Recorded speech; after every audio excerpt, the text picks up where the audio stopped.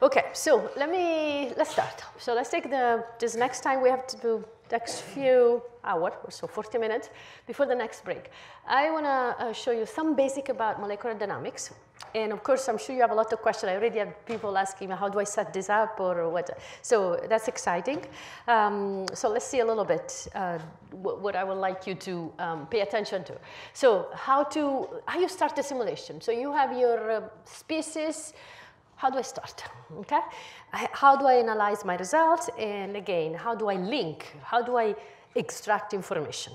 So I was showing you this, just as a reminder, because one of the questions we were asking before is, I have my gas phase, now I want to grow. What do I consider? Look at this movie, first of all. The reason why I want you to see this before we start into details is because things are moving, but things are moving relatively to each other, but also they're moving, so they're rotating, okay? So when you try to describe a system, you want to be as comprehensive as possible. So internal degree of freedom, the ability of a molecule to rotate, not only to translate and meet something, it's very important, okay? And energy, temperature, all play a role in this distribution of the things. Okay, so basic idea. Molecular dynamics is about solving Newton equations. What does that mean? So you have your molecules, you have your structures. Equation F equal ma. And so MD mimics what the atoms do, basically the dynamics, how they move, assuming some kind of interactions. So you want to solve F equal ma. The mass, you know, because you can draw your molecules, right? You need information about the forces. So you need to know if a carbon atoms meets another carbon atoms, do they like each other? Do they attract each other? Do they repel each other? You need some information about the type of interaction. That will give you the forces, basically. Once you have those two information, you can derive your acceleration. And so acceleration is basically velocity. So over time, how the things are moving. That's what you care about. So energy function usually is what the thing that you look for, and is a way to calculate the forces. So you will find something called potential in molecular dynamics, and this is very important because potential is what is basically described interactions. Okay, it's about F that you are looking for. And so Newton's law will tell you how they're moving, so the motion of those atoms. Just as a note, the first MD simulation was in 1957. And so you can imagine that, you know, with the evolution of computers, how much things have changed and what's the power of this technique at this point. So what you do is to simulate the trajectories of atoms. So assuming that you have something simple at this point. Let's assume that you have a nitrogen in a box, and you want to know how fast the molecules are moving, for example, in a certain temperature, okay? So you have spheres, nitrogen, you have, you know the mass, you have a certain number of particles. So you need an algorithm at this point. You need an algorithm that helps you to predict how the position, the velocity, and the acceleration is a function of the time, okay? So what do you need to resolve this equation from a computational point of view? The component. So you need to, so if you have F equal ma, you can look at that as U is the force field I was mentioning, so is the potential energy that you have. And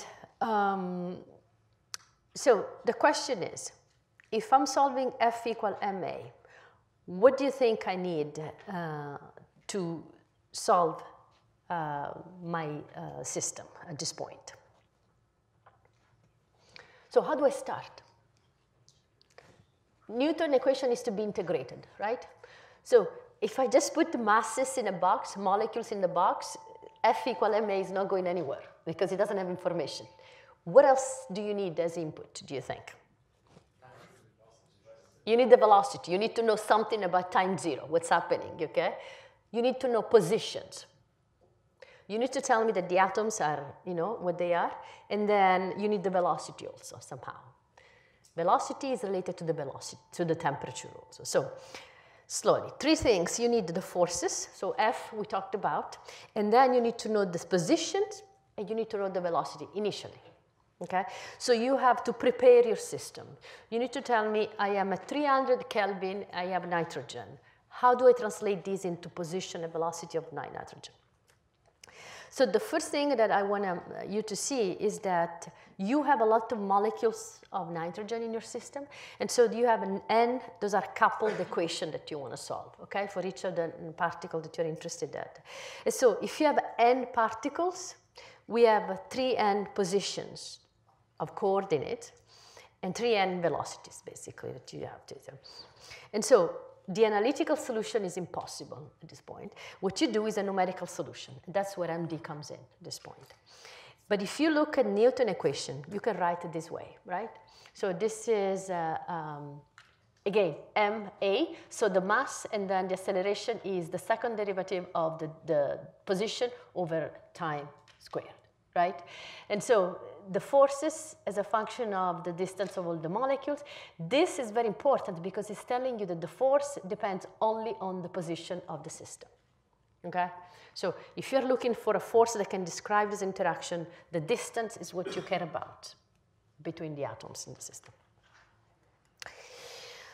So forces, that's the first question. So I had someone coming over and said, you know, I don't do specifically my combustion, but I do more metals. So where do I get my forces? So the forces usually, they can come from very, very accurate simulations, and that's what they call quantum mechanics or ab initio MD. Or you can choose them a little bit, what they call make some approximation, and so you get a classical MD. So this is based on basically the assumption that you do with the Schrödinger equation, and I don't want to go into details now, but the idea is that usually you have nuclei and you have electrons in your molecules. If you can decouple them, so Born-Oppenheimer approximation, you can go with the classical MD. That is what is the most used at this point. Okay, there are other techniques that are very precise as ab initio MD, but I'm not going to discuss those here. Those are for very expensive calculation when you're interested in something very specific for a short amount of time. And so the potential that you find those potential in the literature. So if you go in the literature, you can find the forces. So some people just spend their entire life to develop potential for those molecular dynamic simulations. We will see tomorrow something called ReactFF for if you're interested in reaction. For today, no reaction. So we're just looking at the dimerization. So there is no bond, but there is only interaction that you will see, van der Waals interaction. So depending on your system, you can have very simple Lennard-Jones. We'll show you. Quantum mechanics is very complicated, or you can have reactions, and that ReactFF is one of the most used one. Or you can have classical MD, that is what we use also for combustion, and there are different force fields that you find. So if you look up, for example, charm as a force field, is able to describe the interaction between carbon and hydrogen in hydrocarbons. Okay, that's what you're looking for at this point. So ab initio molecular dynamics, again, those are very expensive calculations, and unless you have a specific question that you are interested at this point, the time scale and the size is very, very limited. So this is not what we are going to use for this study here. But I wanted you to just know that some people are doing ab initio molecular dynamics. Again, Born-Oppenheimer approximation, the motion of the atoms, nuclei, and the electrons can be separated. So we only look at the nuclei. We don't look at the electrons. And so if you want to look at the electrons also, you will have an ab initio MD. OK, so what we use is a classical, what they call classical molecular dynamics at this point. And it works very well for simple particles, especially for noble gases. It does not work if for covalent atoms, you know, if you want to, for example, do some reaction, there are some approximation. So we'll talk about ReactFF later, but they are very fast. So they're fast, they can deal with the big size of the system and relatively long time scale. So this is a good approximation for our systems. So when we talk about forces, what kind of forces do we include? Okay, so what does that mean? I have my pyrene and pyrene, what kind of forces they can have, how they can interact. So there are mainly, this is the list of all the forces that usually we include. The first one, so first of all, remember that we talk about distance. If you integrate the Newton equation, you see that the forces are only depending on the distance. That's what I showed you before. So we have Coulomb potential, so the charges. That's one type of interaction. If the two molecules have charges, there is Coulomb between them. Polarization, it's very complicated. So if you have charges, you have a dipole on the molecules. Usually, we don't include that because there is it's super complicated at this point. So unless you have a specific question, then you do a different technique. But I want you to see the complete list. And the other one is the attractive and repulsion. Those are the four main interactions you can have. You know, if you think about pyrene. Now, the last two is usually they combine, so the attractive and repulsive, and this is called Lennard-Jones potential. Okay, it's something that you might have heard.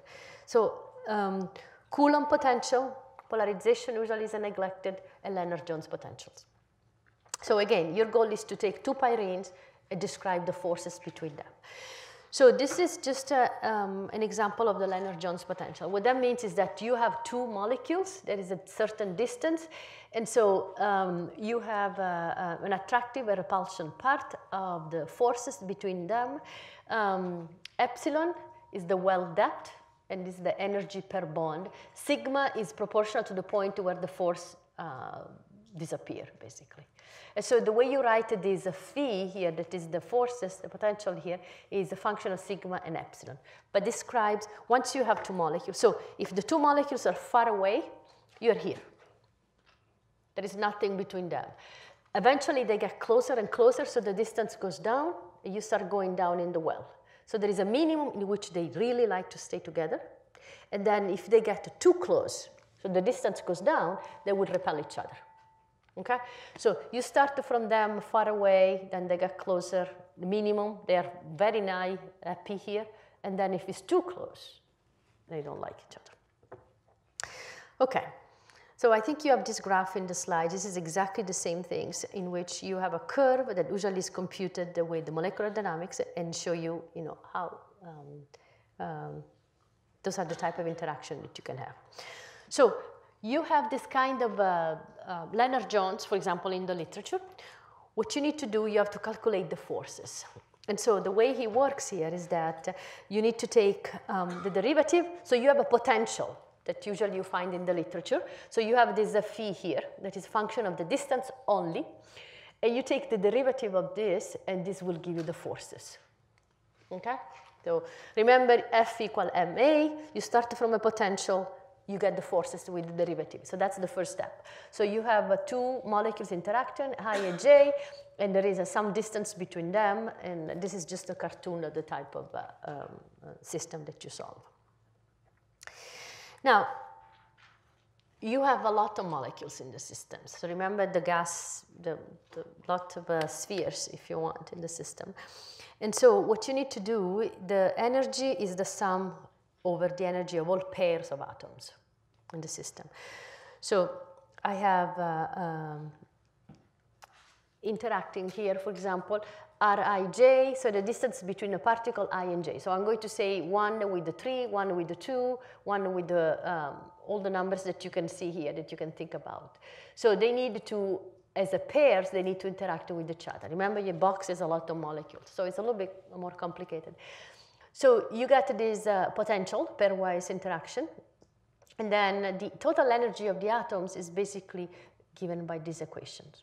So you have the potential energy here, and you do the sum over all the molecules in the system, so 1 to n, and the reason why you have a 1.5 is because you don't want to double count, okay, reactions.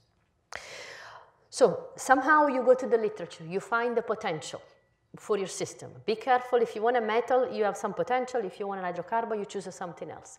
Once you have the potential, your system is going to derive the forces. It's the first thing you need to do. The forces comes from the derivative of this potential, okay?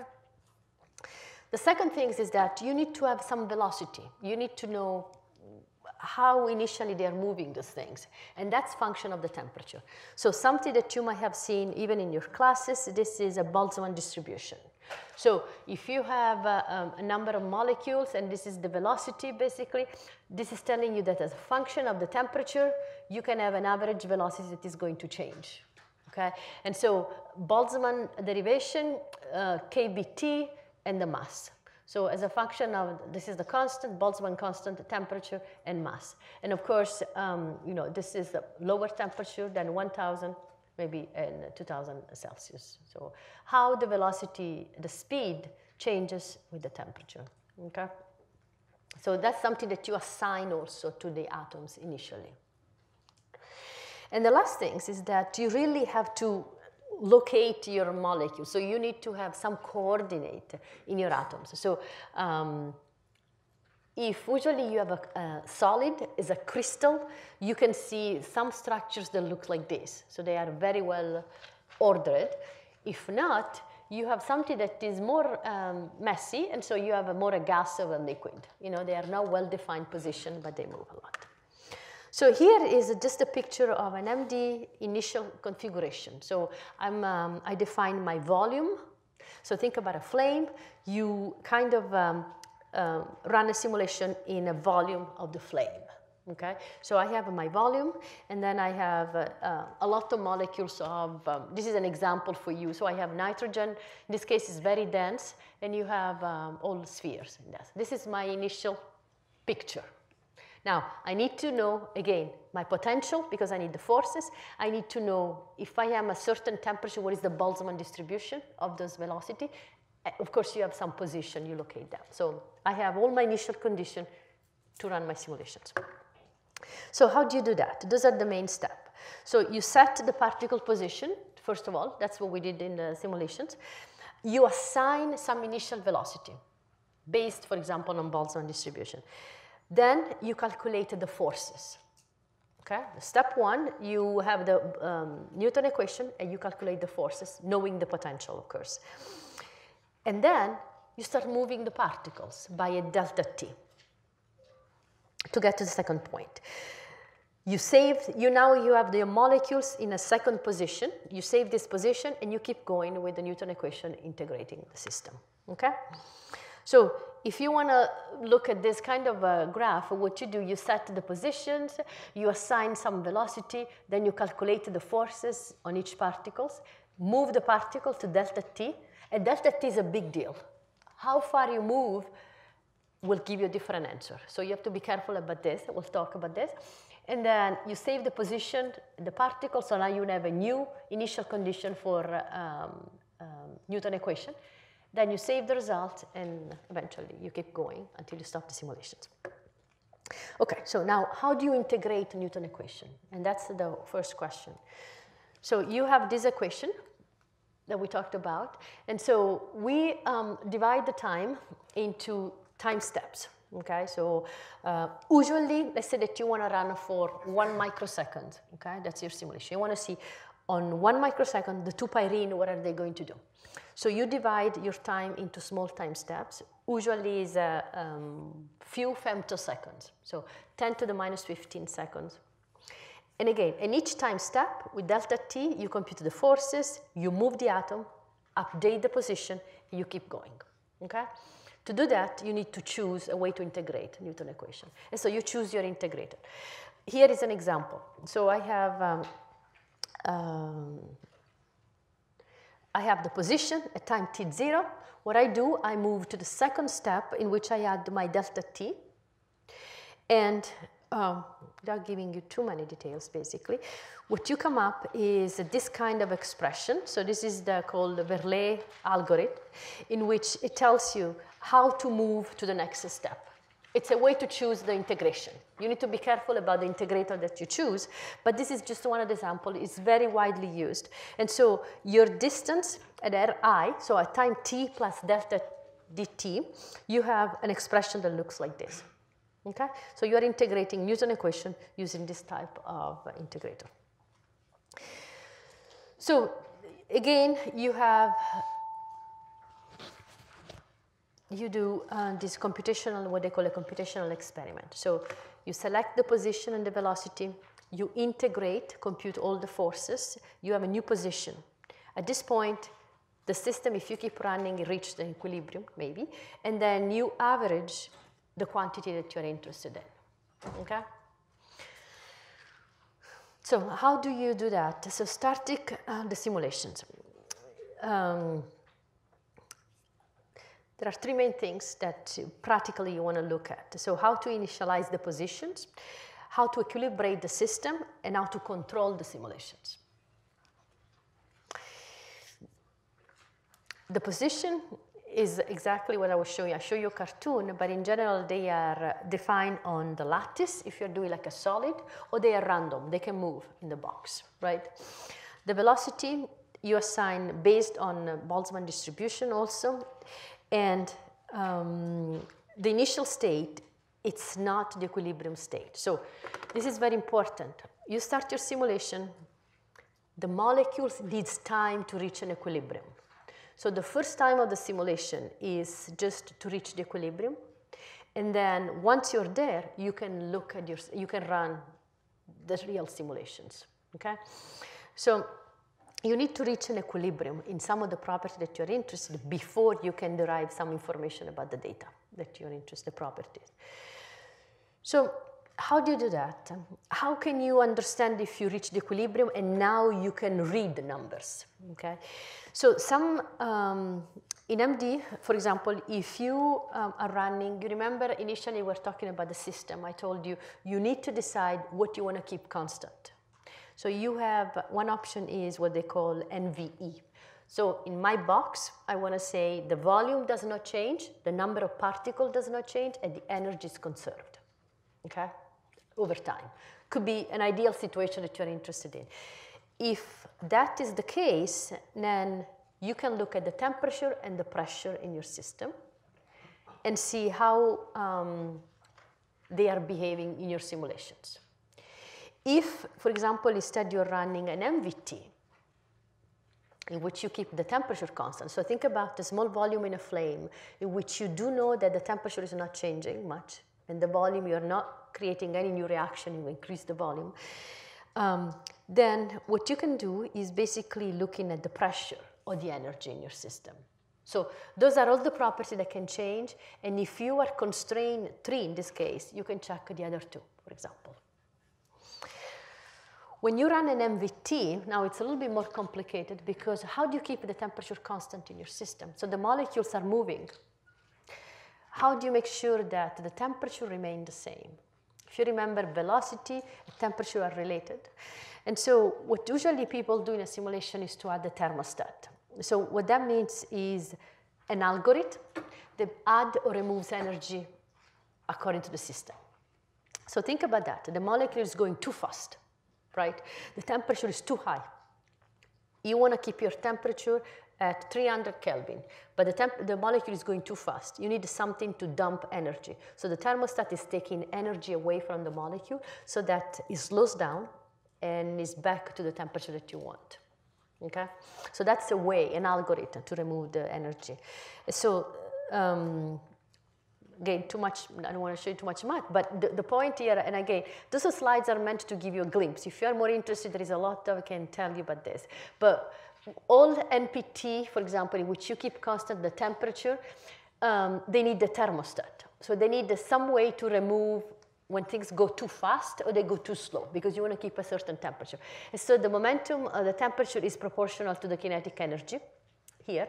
And so that's a way to control the temperature here, you know, of the system. So something that looks like this is a thermostat. So this is your system. Think about MVT. You want to run your molecule in MVT. Like outside there is some kind of a bath, is a heat bath that keeps your system at the right temperature. That's what you're interested in. So depending on the high temperature or low temperature, you will either remove or add energy to the particles. If instead you're interested in an MPT, that's your choice, also depending again on the reactor that you're interested in, you want to simulate, then you need not only a thermostat, but you need something that controls the pressure too. So there are different algorithms in the system. And here I just want to tell you that those things need to be taken into account. So these are part of the initial input to the molecular dynamics. So the equilibration, after you set up your system, so you decide this is my position, this is my initial condition, and I want to run in MVT or MPT, whatever you like for your reactor, then the system likely is out of equilibrium. So you need, for example, the temperature can spike. You want to run your system at 300. The algorithm needs to bring you back to the condition that you are interested in. Okay, so there is an initial phase in which things just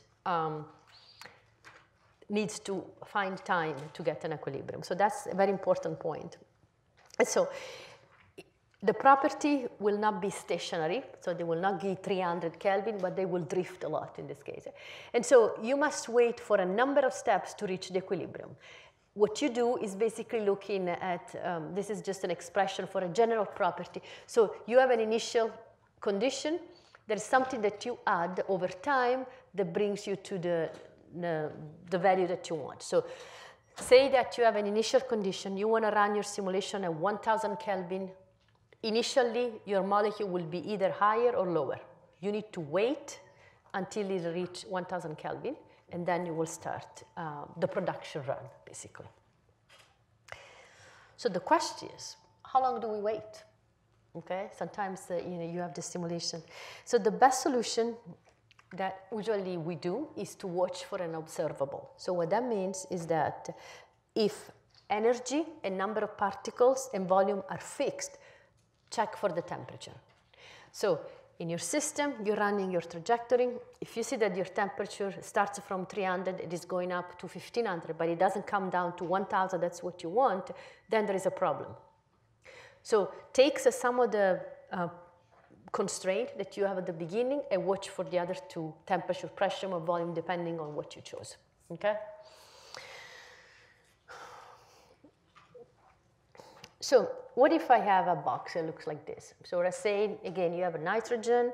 The only thing I want to show you here, these are color-coded according to the position. So initially, I just have some molecules blue here, green, and red. This is my initial box. So molecular dynamics are run usually in a cubic box, and it's up to you to choose the size of this box. The bigger the box, the more consuming is the simulations. You choose the number of molecules that you want to put inside, you choose the position, you give an initial velocity, you run your simulation. Wait that you reach an equilibrium, and then you start computing what you're interested in. The simulation here is just meant to show you that what happened is that they start moving. So give a velocity, and you can see that there is some diffusion. So those molecules are blue, they start moving into the green region, but you have something that was red here that is coming back here. Do you see now they become red? So this is telling you that when you run your simulations, usually you have a small volume, but reality is a bigger volume. So what we do is implement some boundary conditions to the system. Sometimes when you run the molecular dynamic, what you see visually, and it's just an artifact of the simulation, is that some of the molecules that are red here will move, and you will see them coming back in this size, basically here. And this just means that you are somehow tricking the simulation to think that there is a bigger systems, okay? Similar here, this is exactly the same thing. So I have my blue here, the green and the red, and slowly you see a different velocity also, that they will somehow cross over to the system in this case. Okay, no, I don't know why this is twice. This is another example. Now let's assume that you want to see the fluid, some kind of fluid moving or sliding in a pipe, or we were interested once in lubricant, okay? So you have your surface, basically, the first surface is now moving, and you have a bunch of atoms, up to you to define if they are very packed or not, depending on the system. What you're seeing here is that they move over time. So if you're interested in knowing how fast they go, what kind of configuration they get at the end, how fast they diffuse, this is a good way to do that, okay? And again, you give some initial position, you wait over time, and they will move according to the potential also that you have in the system. I don't know why I have this one. Okay, So let's assume now that you run your simulation, you found your equilibrium, you know how to set it up. What kind of data can you get? Okay, yes, you can make a movie like this, and that's nice. A movie is usually a trajectory over time, takes a little bit of time, but it shows you visually what's happening to the system. Now, I listed those as the main thing. So you have trajectory data. Question is, you can get some fundamental quantity. So you can get the total energy, the temperature, the pressure, the volume from the trajectories. That's easy. But you can get also some structural quantity. So can I get information about how the molecules are arranging themselves right now? For example, you can do an analysis of the conformation.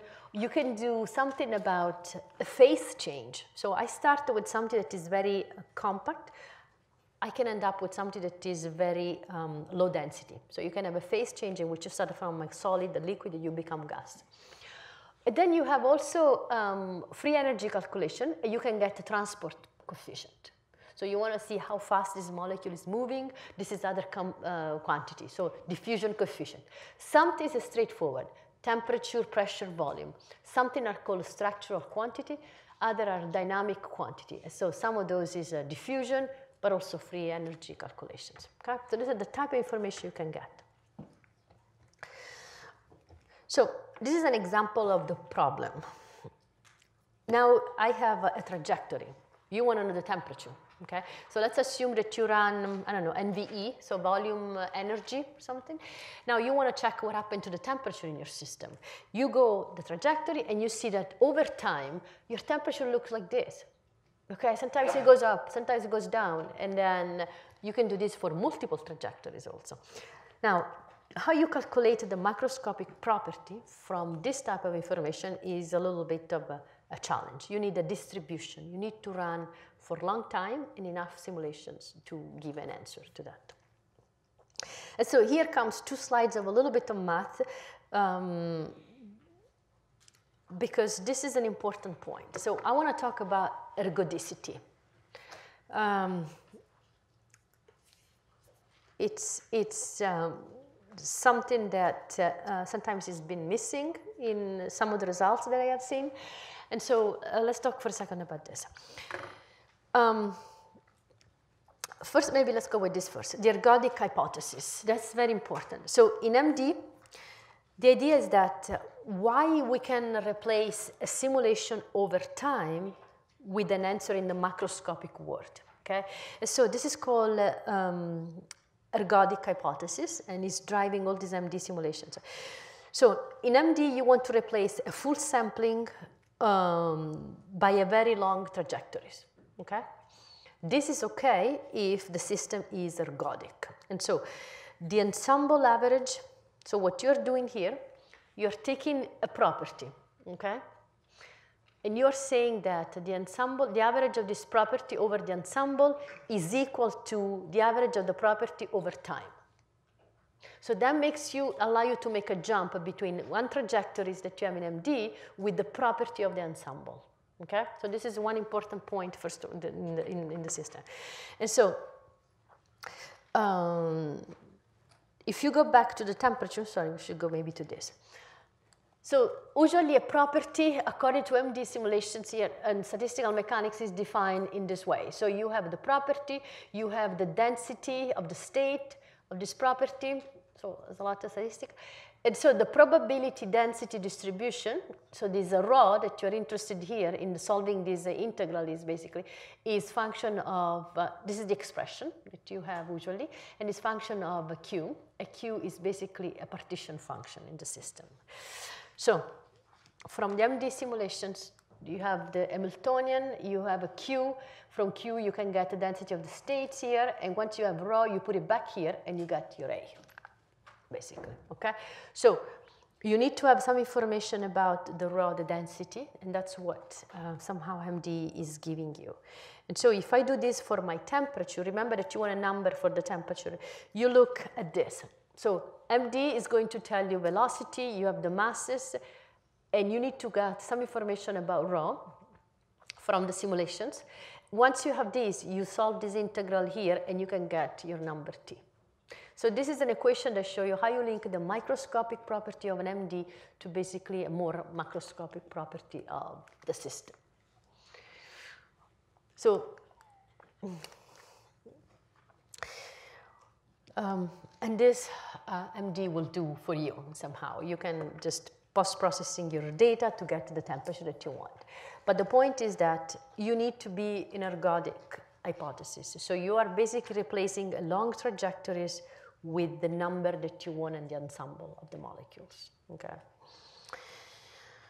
So let's see some of the properties. So assuming that you know how to run this simulation, you have some ideas now. Look at the macro scale. This is an example of the water, okay?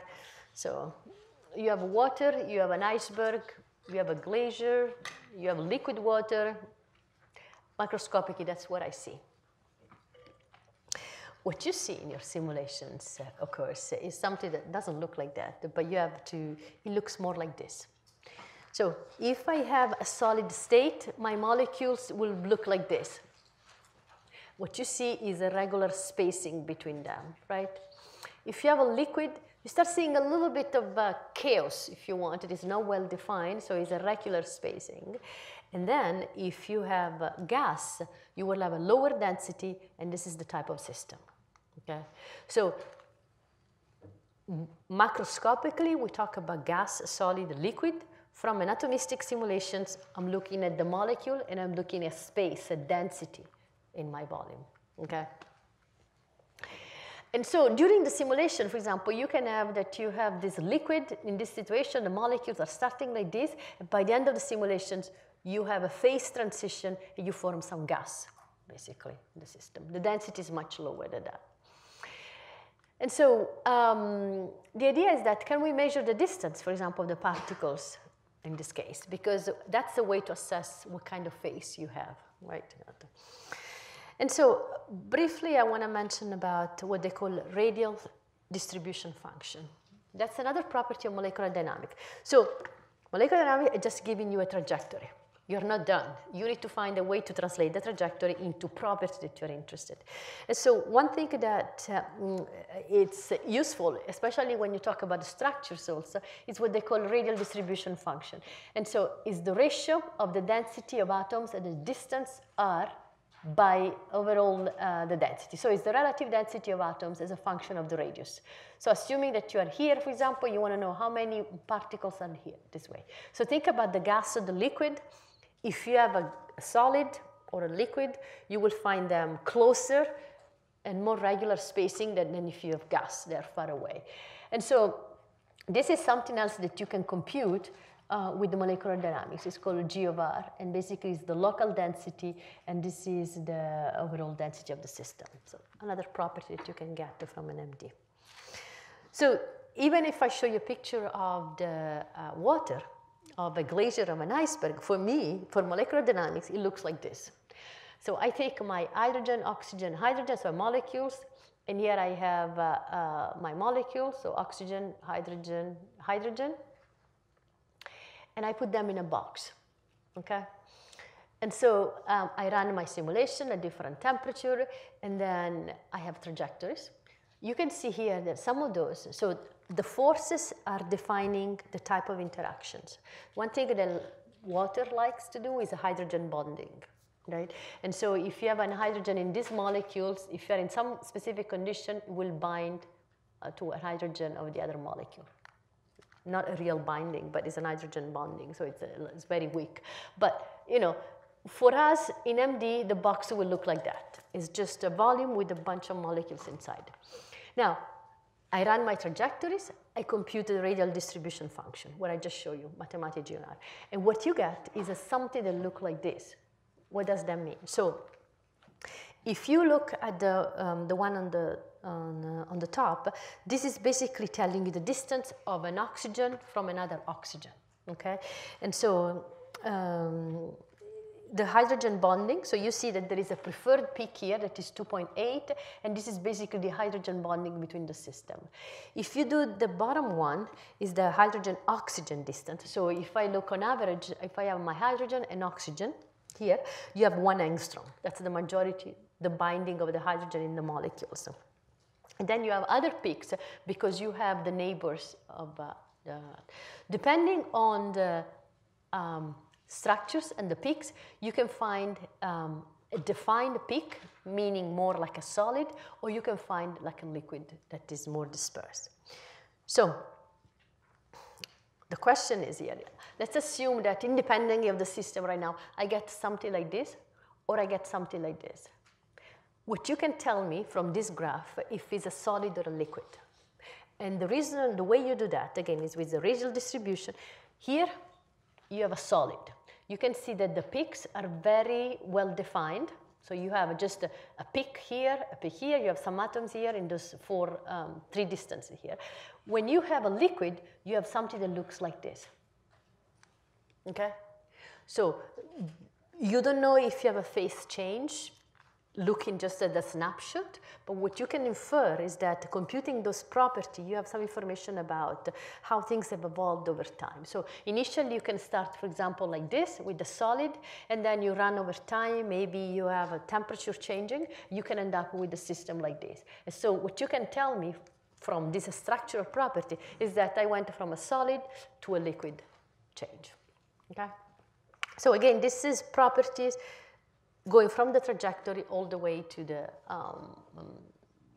of an MD to some bigger macroscopic property, so phase change. Okay, couple of comments about this. I want to show you a problem that I have seen in the literature. First of all, the integrator. We talked about the Violi algorithm briefly before.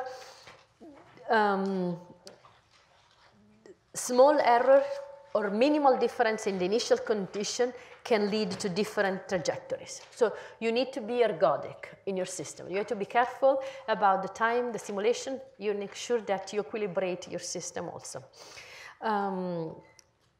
You need to make sure that the simulation is long enough, basically. That's what it is. Conservation of energy is very important. So when you start the simulation, usually the first thing I ask my students if they do an MBT is that is the energy conserved in your system? Okay, we can allow errors in the simulations, and usually you have 0.01 kT, depending on the temperature. The other consideration is that the CPU of your simulation, so someone asking, can I run on my laptop? The CPU is completely dominated by the calculation of the forces. And so when you choose the integrator, the algorithm that requires a few evaluation of the forces is usually preferred. So there are a few tricks that you play also with the integrator in the system. And the other thing that is very, very important is the time step. Energy should be conserved of the system. And so I want to show you an example in which this has been a huge problem. So the choice of the time step has to be small enough to conserve energy, but you don't want too small that the computer is going to die to run the simulations. And so usually time step of 1 femtosecond is something that is used in our simulations, but it really depends on the systems. And again, if you remember, there are two parts. There is one that is the equilibration. Your system needs to reach the condition that you're interested in. And then there is the production run in which you record the data that you're interested in. Now, the example that I have here is something that looks like this. And let me explain this in a second. So I took different potentials, okay? I was interested in a system actually that looked like this. I'm not going to show you anything here, but I mean, in a moment. So I had some Si4, so silicon in the system. So let's say right now I have 5 atoms. I had a cluster of 4 and I had 1, okay, coming in. So the 1 was going to collide with my cluster. My question, the first question is, what kind of potential do I look? Remember, the first thing is, beside the velocity and positions, you need to know something about, you have to find the force field. You need to find what is a good force field and what is the delta T. Violi algorithm, the integrator needs a delta T to move. So here is some of the analysis that we did with the potential. And what I want you to see, first look at the cluster. So the result with different potential with the cluster. What you see is that the cluster So whether it's the blue, the green, basically they are all on the same line, okay? This is telling you that the cluster, if I choose a time step of either 0.1 or 0.25, I'm good. I can conserve my energy. If I use the same time step for the collision, now, this is going to be is a big problem. So the 0 point, you look at the red, now I have a collision. I have a cluster, and I have a collision, something coming in, with a time step that even smaller, so 0.01 femtosecond, so smaller, this should be better than the blue one, for example. Look at what happened to my energy. It's completely, it's not, it's a mess, basically. And so the total energy variation, it's not what it's supposed to be. So this is showing you that the choice of time step, it's very important. You cannot just take any time step and run your simulations. If a time step works for a cluster, so looking at 4 things together, when you have a velocity, things are completely different. And so sensitivity, or make sure that your time step is the right one to conserve energy, it's very important. Now, this movie shows you, I don't remember when I have first. This is a simulation in which we had a certain time step. So what you saw was the collision coming in, this guy colliding with the cluster of 4, and basically falling apart. The second one is the same type of simulations with a different solution, basically, of the system. It should be the different. Hopefully. Did it look different to you? Yeah? I don't remember. Sorry. 1 or 2 is different. 1 second, let me see. Good one. I don't know what's happening today. I'm seriously, I don't know what to my computer. Anyway, so what you see here, that I don't know why this is weird, but in the first one I used the wrong time step. I used the time step that was not conserving the energy, the red one. And what you see is that the 4 clusters and 1 coming in, they basically crash into each other and they fall apart, okay? The second one, I used a time step that was conserving energy, and what you are supposed to see is that the 4 clusters and 1 coming in, basically they bounce into each other, the cluster is preserved, and 1 atom is going away. So, the point is, if you're not careful with the delta T, if you're not careful in conserving the energy, the answer that you give is completely wrong or completely different.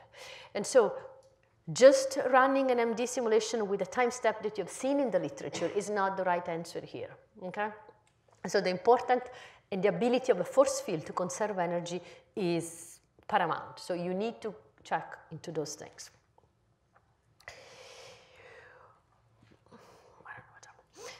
So this is an example of what's happening. I was looking just at the temperature, okay? So with the wrong time step, with not conserving the energy, look at what happened here. I have a time step that is really not good for my collision. I start this. This is when the 1 atom is bouncing into the cluster. At that point, you have a velocity, you have an impact, the temperature changes, the velocity and the temperature goes up. And then you go from this temperature all the way to 4,000, and then you try to go like the huge spikes between 4,000 and 1,000 Kelvin. That don't make much sense, okay? So the point is that molecular dynamics, I think, is fun. You can do a lot of things, but not using as a black box. So you need to be careful about the things that you choose. Look at the potential. What is good for your system? That's the first question. Integrator, you need to solve Newton equation, how you choose your delta T. The delta T is function of, does it conserve energy, for example, okay?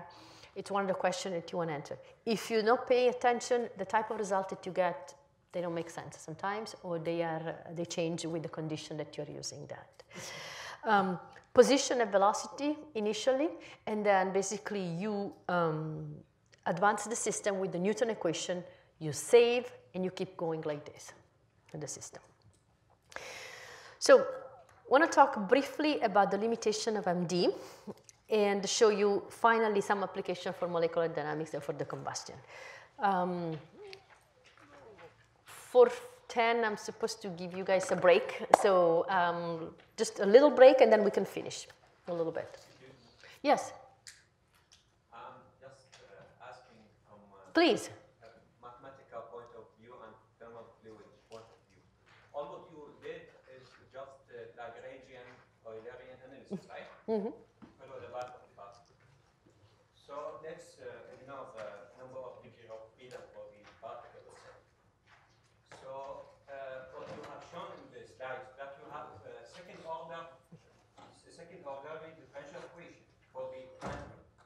This means you have to have two initial conditions, right?